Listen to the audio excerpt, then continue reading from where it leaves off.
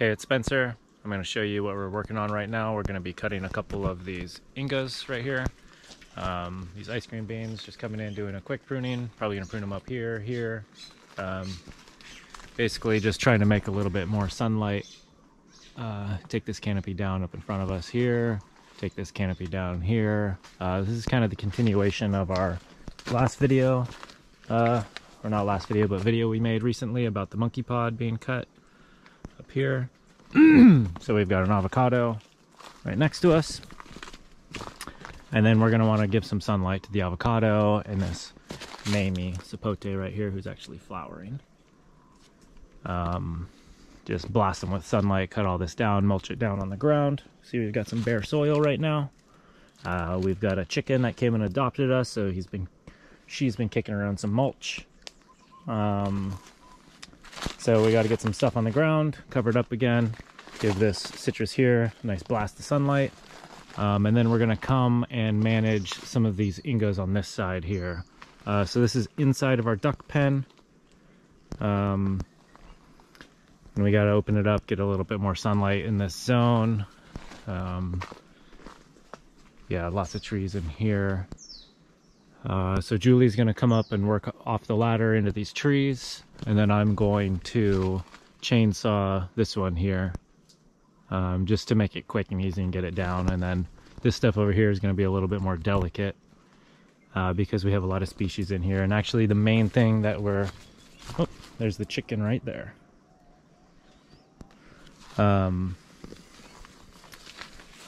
We've got a quine muck right here. So we want to give some more sunlight. It has flowered multiple times, hasn't fruited, hasn't made female flowers either, so we really want to just get it that sunlight to see if we can get it to make some female flowers so it can get us some fruit. Yeah, we've got these ingas up here, some pods down here. The ducks like to eat them. And then random egg fruit, that was just a seedling. And then we've got this tree right here. This is a china. So that's a seedling china from the cultivar china seedling of that. So that's a champa jack, super delicious fruit. We're really excited about that one. It's got a nice size trunk in there. Hasn't flowered yet. It's definitely big enough, definitely old enough. So we want to blast it with sun to see if we can get it to produce right now. Lots of diversity, lots of density in the canopy. We'll just pop in there real quick and we can see what we've got. So we've got inga here, we've got the quine muck here, we've got an avocado there, we've got another inga here, there's another inga over there. Got some costus here. Got more inga here, more inga here. That was the egg fruit. Another inga here. And here's our champa jack, the china seedling. We've got an abayu here. We've got another inga here. We've got a native palm here. We've got an inga here that used to be our biggest inga on the property, but we pruned it in the shade and it died. So ingas are easy to kill. You just need to shade them out. Got another native palm here, another native tree here, another egg fruit here. So obviously a ton of stuff out here. Oh, miracle berry here. We've got a grafted durian here. You know, we've got a banana coming up here. We've got a matingia here. Got a Djibouti kaba there. So tons of stuff in here. The ducks like to hang out in here, poop around. That's why there's not much ground cover in here. They do a lot of stomping. They do some girdling. That's why we've got cages. But we need to get some more sunlight in here so that everything can thrive a little bit more. Give the ducks a little bit more sunlight too.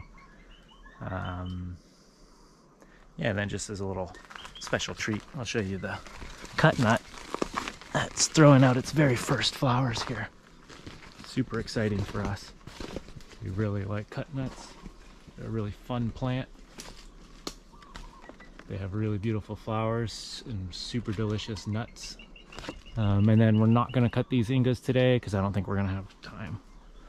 So a lot more ingas, big ingas. There's a big pachira there. Some Rollinia here. Some bamboo over there. Some patombas over there. Another durian over here. Gliricidia there. Coconut there, obviously.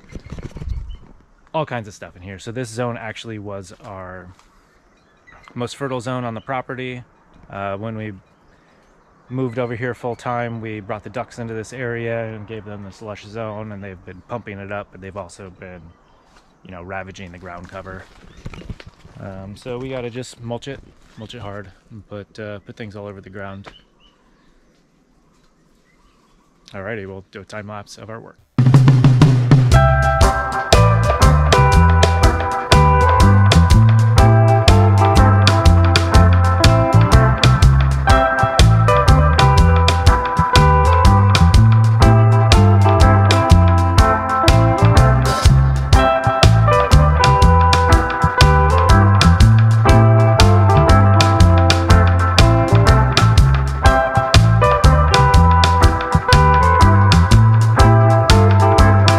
We just finished with our efforts today. I'll just show you what we did here. So we topped this inga here. This was next to that avocado here. It's getting a little dark, so it's a little hard to see things, but yeah, that inga right there. Mamie sapote right here, looking good. Got nothing above it now. We cut this inga. Got room for the citrus here. And then we came over and we cut these ingas here.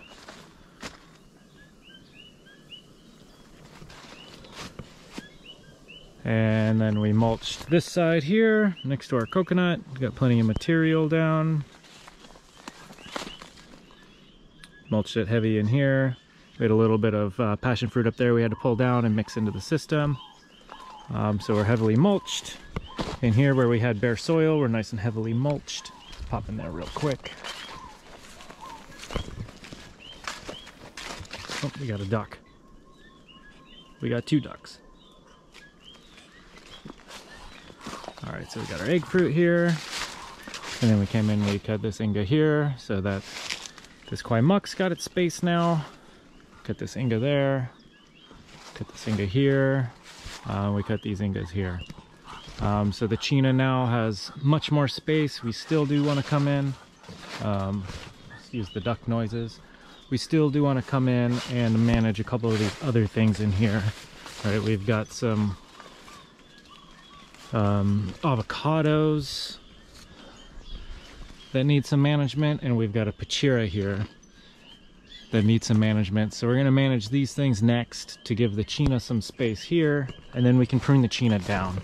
So I don't really want to prune the China down yet until we can get it some good sunlight, because we want it to come down lower and actually make some branches down here and strengthen these up rather than keep shooting up. So if we didn't cut those other trees, I don't know if we can see any better. Not really. If we don't cut those other trees, then this China is going to just shoot straight up and do exactly what it's doing. So we don't want to do that. We want to actually give it more space so that it can come down a little bit. This is one of our super delicious fruits that we really like, so we want to keep it low for harvest. So yeah, hopefully we can get it to flower. Just got to do a little bit more management, and we'll take some videos of that along the way. All right, see you later.